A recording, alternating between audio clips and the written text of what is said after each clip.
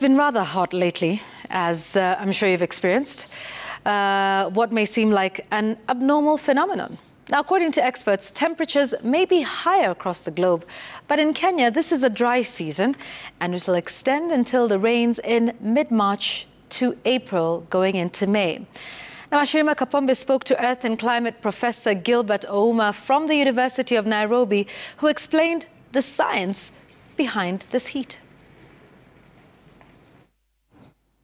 A cool breeze at the University of Nairobi Chiromo campus was a welcome relief during days of what seemed like extreme heat in the capital. But that cooling effect was short-lived as temperatures rose just as the meteorological department forecast heat higher than 30 degrees centigrade in some counties, including Nairobi. Our temperatures in Nairobi, for example, are usually 24, 25 degrees centigrade. So when it goes to 28, it starts feeling warm. Currently, we've been experiencing a maximum of 30. So that is very, very warm. And it's been extended now for about 2 weeks. So you could say there is a wave of energy that is passing through. And therefore, the extreme temperatures that we are feeling would make people start thinking that we have a heat wave. Experts have ruled out the possibility of what is happening being a heat wave, since the temperatures, though slightly higher, are expected this time of year.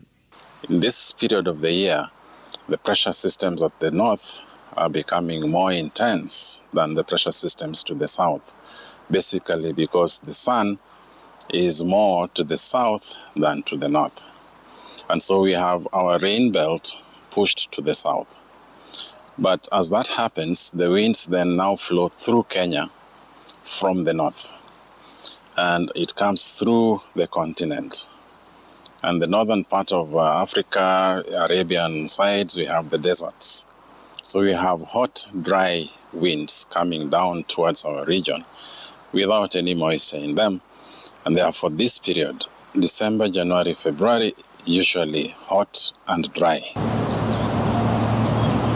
Some parts of the country have, however, been receiving rainfall in the past few days, but their temperatures, according to experts, are slightly higher than usual. However, there is no reason to panic. So we are heading now into March, where we are expecting to have the rains start.